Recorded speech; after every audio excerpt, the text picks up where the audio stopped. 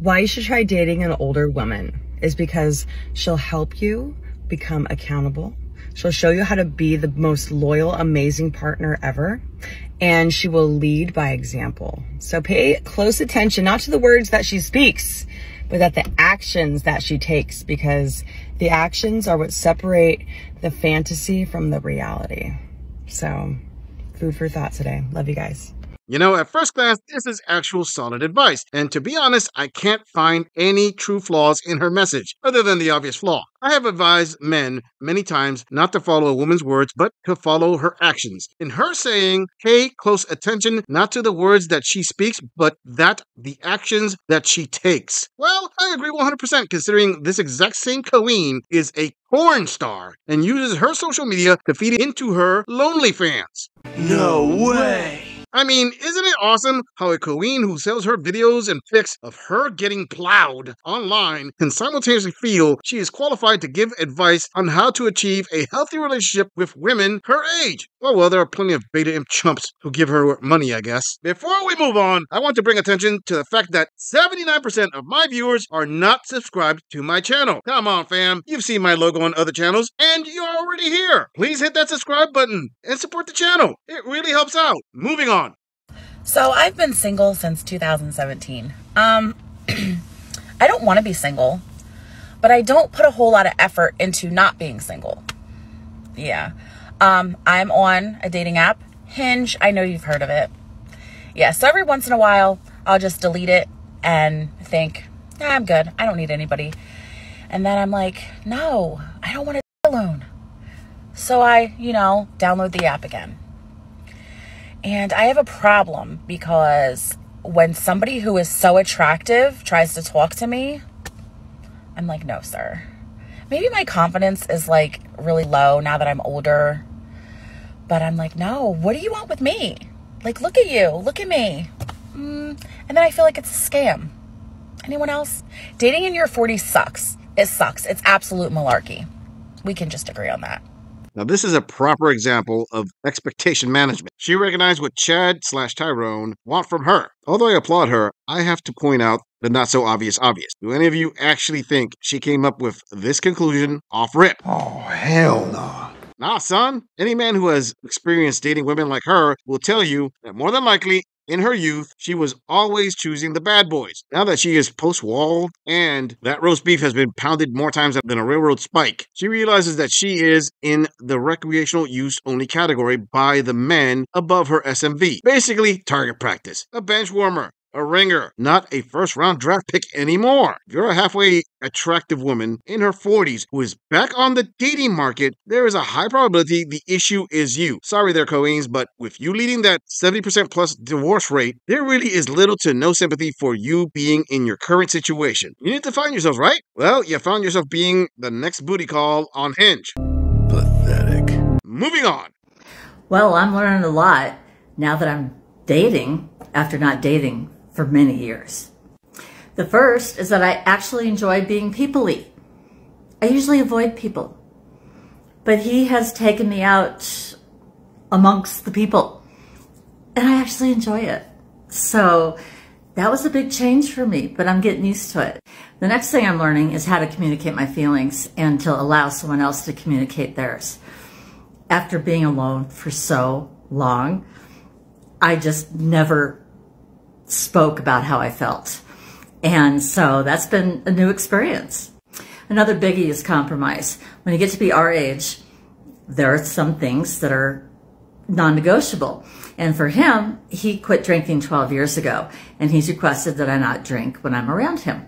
And I've been able to do that, except, I'm still allowed to drink when I'm at home.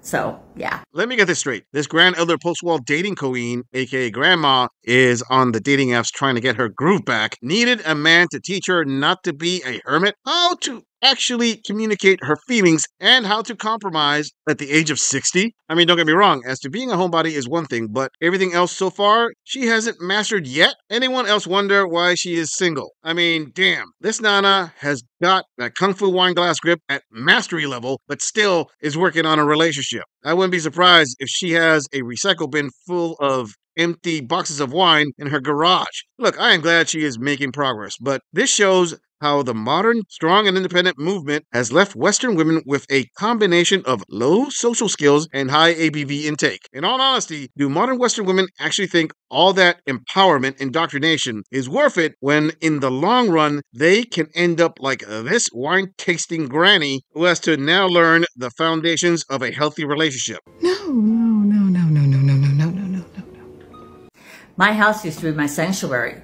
It was where I went to be away from people. But we live 1.2 miles from each other. So we're constantly at each other's houses, like all the time. And I actually enjoy it. I'm comfortable with someone being in my house, which is a kind of a big deal for me.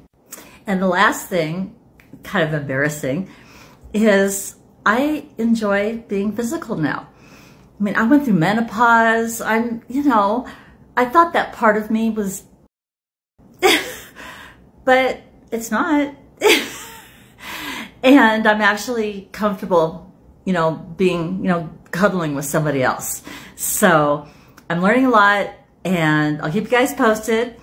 And if you're, 60 or above and you're afraid of dating, maybe you'll run into your old high school crush like I did.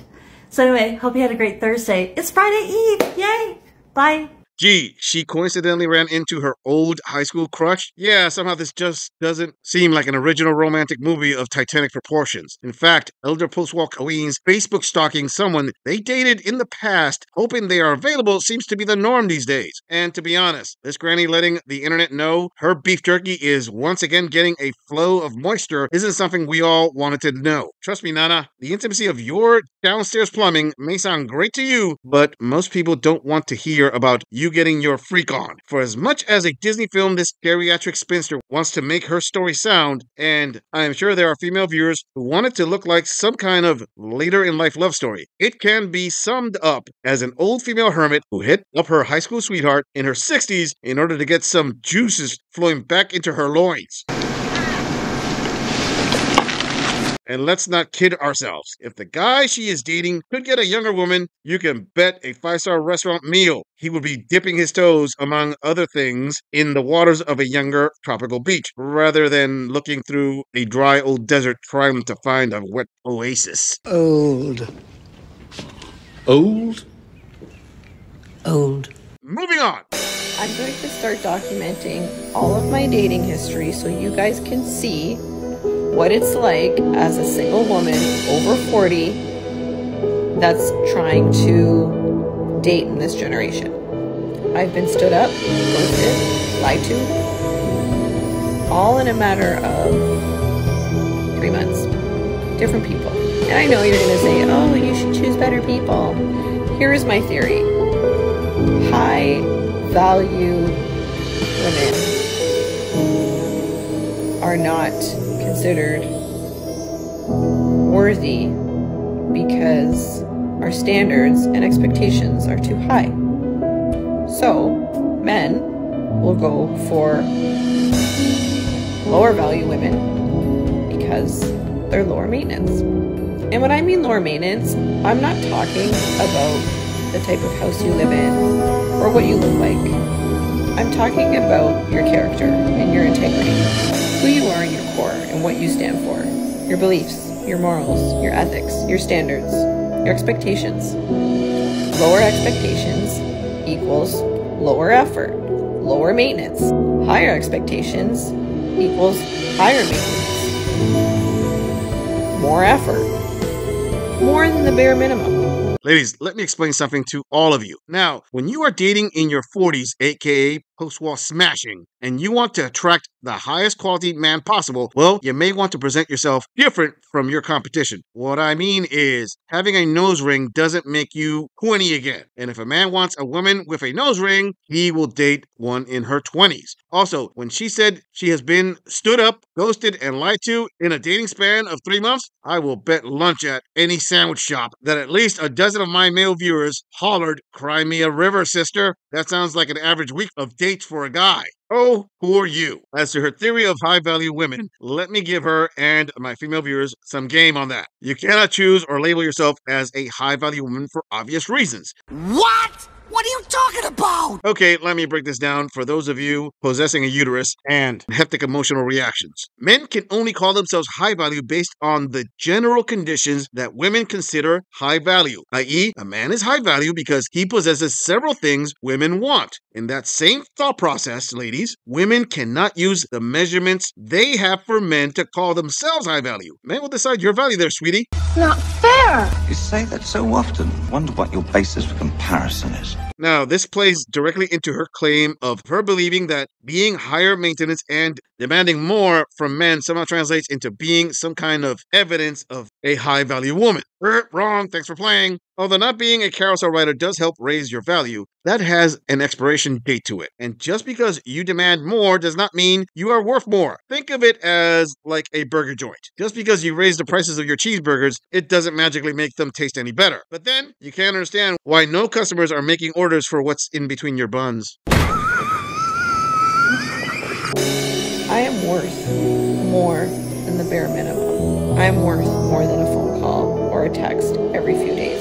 I am worth what I give and put out, and not that kind of putting out. I mean the time, the energy, the love, the kindness, the compassion. That all comes from a genuine place. So yeah, high value women aren't valued, because then that means we're high maintenance, and that takes more time, more energy, and more effort. A high value man would want to put in the energy and the effort. So even though you may think you are high value, you're really not. Because you're not going for what is better. You're just going for what is easier.